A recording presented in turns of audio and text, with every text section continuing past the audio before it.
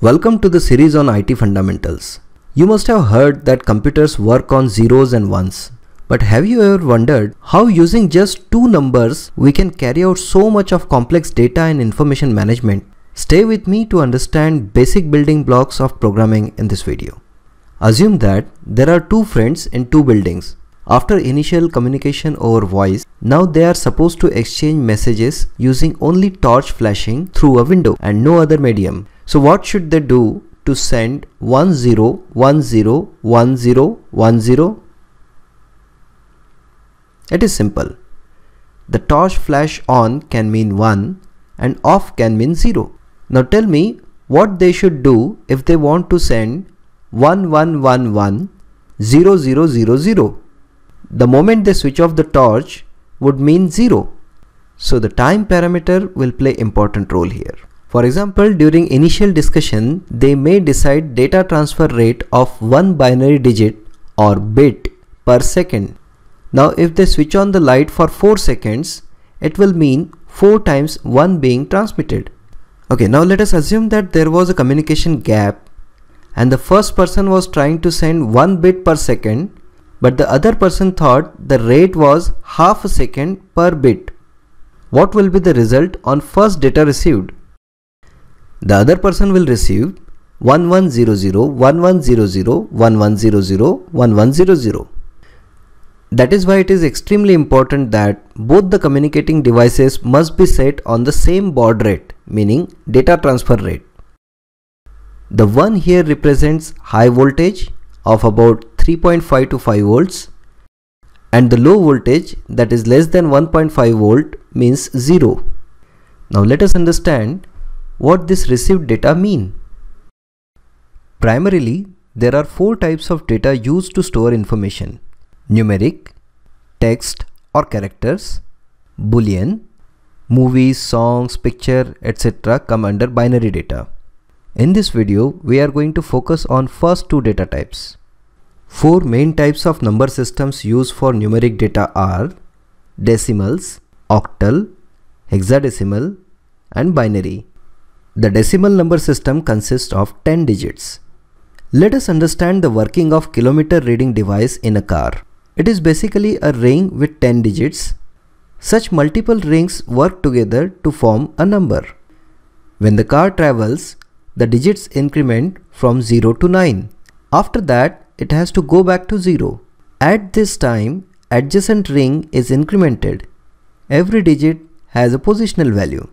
To understand octal number system, we can assume the same meter reading scale, but this time having 0 to 7, that is total 8 digits.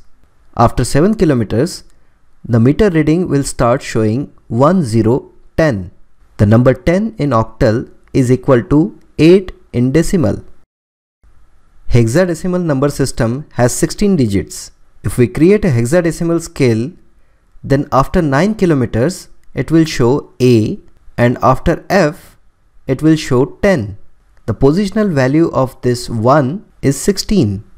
The binary meter scale will have 2 digits, that is 0 and 1.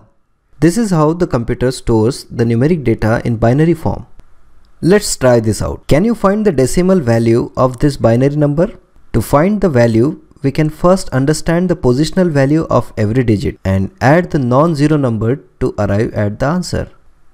Now a very basic question. When human brain understands decimal number system and computers deal in binary number system, then what is significance of octal and hexadecimal number systems?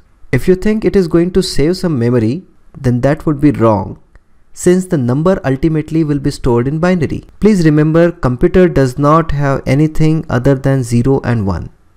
What is the biggest 3-digit binary number? It is 111. Octal equivalent of the same is 7, which is the biggest 1-digit number in octal number system.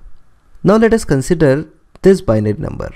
If I club the 3 digits together, then I can create a quick equivalent octal number, which makes it more readable, and then quickly calculate the decimal value of it based on the positional values. Let us see one more example. We have seen how clubbing 3 binary digits together makes it easy to read in octal. What if we club 4 digits? The biggest 4-digit binary number is equal to biggest 1-digit hexadecimal number. So basically hexadecimal number system also makes it easy for programmer to read and write a binary number. Now let's see how to form a character. American Standard Code for Information Interchange, that is ASCII, has given a table which tells us how to read binary data as character. Let's see what happens at the time of reading a binary number in a Python program. Consider a variable I assigned with value 65. If we print this as a number, then output window shows number 65. Now if we cast it to character data type and print, then we see its ASCII equivalent character, that is A.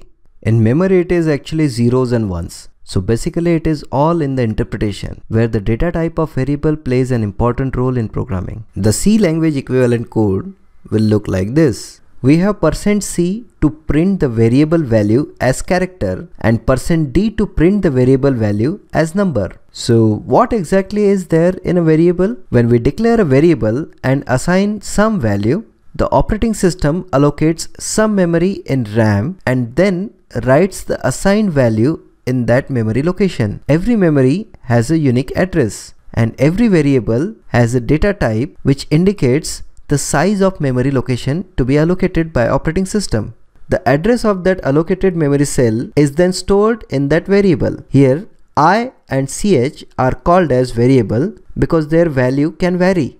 That is, in a program we can assign a new value and the variable can then point to a new memory location. Now the question here is, how does print function know how many bytes of memory chunk should be read? So it is the data type which guides on size of memory chunk to allocate at the time of variable declaration or at the time of reading from memory. Char data type is that of 1 byte, whereas int data type is of 2 bytes. Assigning bigger data type like int to a smaller data type like char requires casting. The casting means ignore the second byte and read only first byte of memory. Similarly, there are bigger data types like long, which indicates 4 bytes of memory.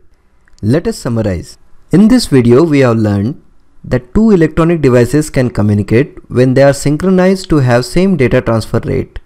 Octal and hexadecimal number systems improve readability of binary digits for programmers. ASCII chart help in character interpretation of binary. A variable contains the handle to the starting location of memory. The variable type indicates the size of memory. Casting helps in changing the interpretation of data size without changing the handle. In the next video, I am going to explain about interesting secrets of images. Thank you for watching. Please leave your feedback comments. You may subscribe the channel for future updates.